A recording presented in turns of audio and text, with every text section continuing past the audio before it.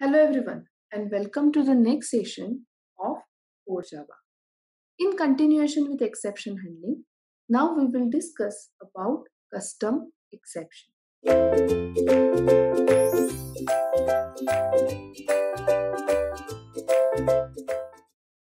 Now what is custom exception? A custom exception is nothing but user defined exception. Along with checked and unchecked exception, we can categorize exceptions in two more categories. One is predefined, which are already available in Java, and another is user defined, where according to need of application, we will create exceptions. Those are termed as custom or user defined exceptions. Now, how we are going to create a user defined or custom exception? Simple way. We are going to create a class which will be extended from a predefined exception. So it will be a subclass of any predefined exception. Now, which class should be the superclass of my custom exception?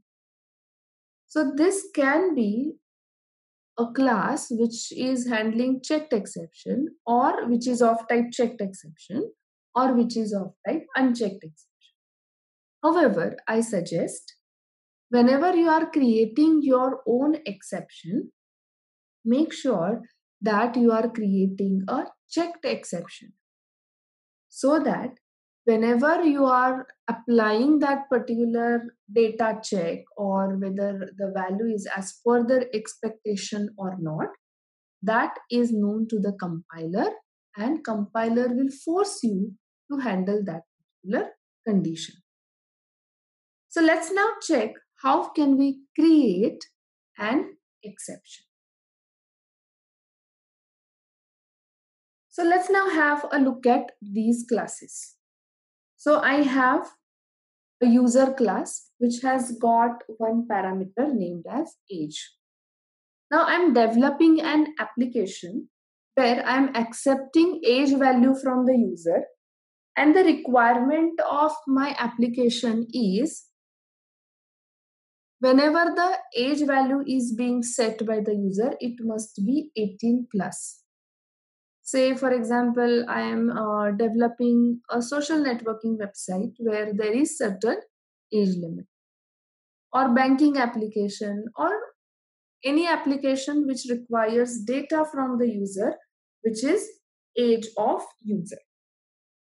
Now, while accepting this particular data and setting the value for that particular object, I need to make a check, or I need to have a check that whether age is as per the requirement or not. So I'm just making one change over here, because then compiler will get confused which value to check. So if a less than 18, do something, right? Else, so while putting the data in age variable, I need to have a check. It's not 10, it should be 18. So if age value is less than 18, I want to handle this particular condition, and the value must not be set for the age variable. If the value is greater than 18 or 18, then only value must be set for the variable. So how to handle this particular situation? Now, I can do this by using simply saying that just a system.out.println age cannot be less than 18, and I can terminate the program calling system.exit0. But then explicitly I will have to do it whenever it is required, whenever I need this age criteria to be checked. What is another approach? Create an exception, create a class. So once I'm creating a class, the class itself is reusable. So we will create a new class, say for example age exception, And this age exception extends exception. I'm creating a checked exception type. Now creating this particular class is very simple. So I have string message, and this message can be sent to the superclass because exception class already has a constructor which accepts one string variable and it prints on the console. So we can simply call this particular superclass constructor, or you can explicitly print system.out.println message. Both the ways it is going to work. Now, how I will be using this? So if age is less than 18, that means the age criteria is not satisfied. So we will create this particular exception as new age exception, and I will say age criteria not matching. So any message whichever you want to specify over here, right? Now I have just created the object, but it will not be thrown. So to throw this exception explicitly, we need to make use of keyword as throw. Whenever I am creating this object, sorry, not age exception, this is the user object. So user equal to new user. User dot set age 12, say for example. System.out.println age is, and I'm calling this user dot get age method. Now I'm getting compilation error over here. Why?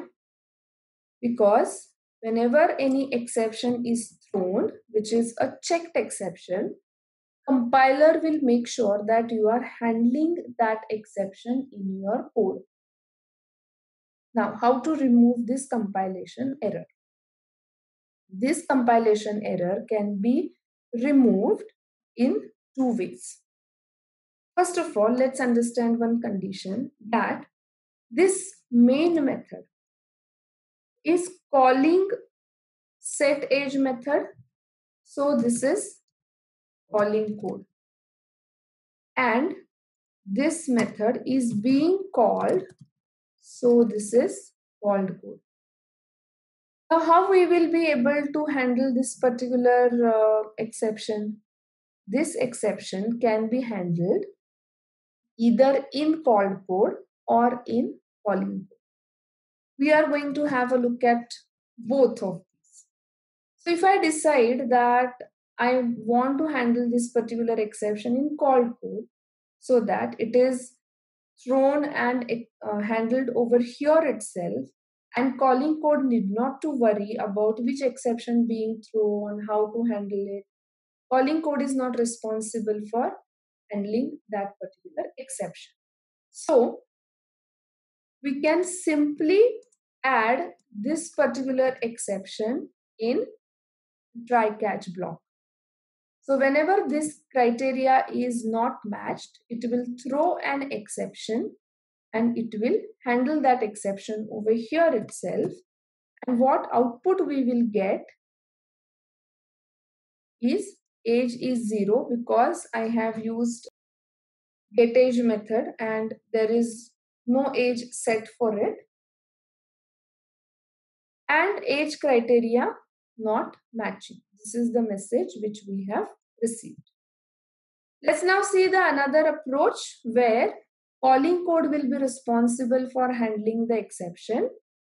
So calling code, when calling code is expected to handle the exception, that code which will cause exception to be thrown must be written in the try block.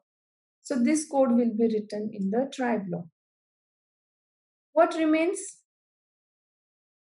Age exception to be handled. However, exception is being generated here and needs to be handled here. So this exception needs to get propagated. Okay. So to have that exception propagation, we can make use of a keyword throws from Java. This is one more keyword which is used. So in exception handling, so far we have seen 5 keywords. Try, catch, finally, throw, and this is the last one, which is throws. So now compilation error from calling code is gone. Now called code is not responsible for handling any exception. A compilation error from called code is gone, and this calling code is no more responsible for handling that exception. However, now this responsibility is given to the calling code. So we can simply call or simply add this particular statement within try block and write a corresponding catch block to handle the exception which is thrown. So depending on what type of exception you want to be handled, depending on the value, depending on the data, you can create that type of exception. And when and where required, as it is a simple Java class, you can use it as by creating an object of that particular class.